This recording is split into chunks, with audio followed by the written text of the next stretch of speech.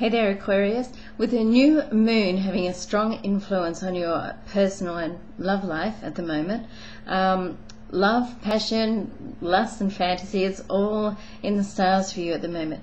But what I want to say to you is, keep your feet firmly on the ground, even if your head is in the clouds.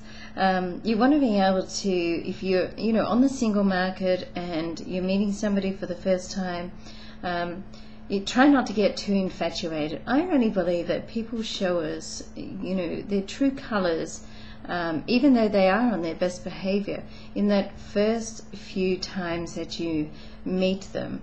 But generally what happens is we don't want to see it. So if we see an adverse, action, or maybe a little idiosyncrasy that's going to bug us to,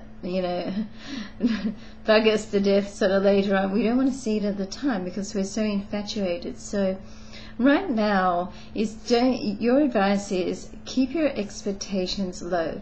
We only get disappointed when our expectations are high, and people don't live up to the pedestal that we put them on. So if we don't put them on that to start with, then everything is a surprise, and a nice surprise.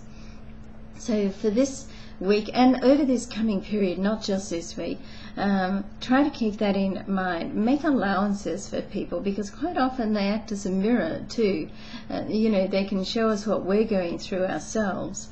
So first of all, look at yourself, look at them.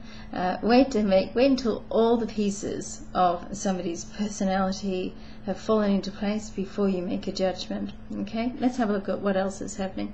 When it comes to business, work on money, just use your common sense. You got plenty of it, more than most people or a lot of other zodiac signs. So you're a realist in that sense. So follow what works for you and stick to it, and you can't go wrong.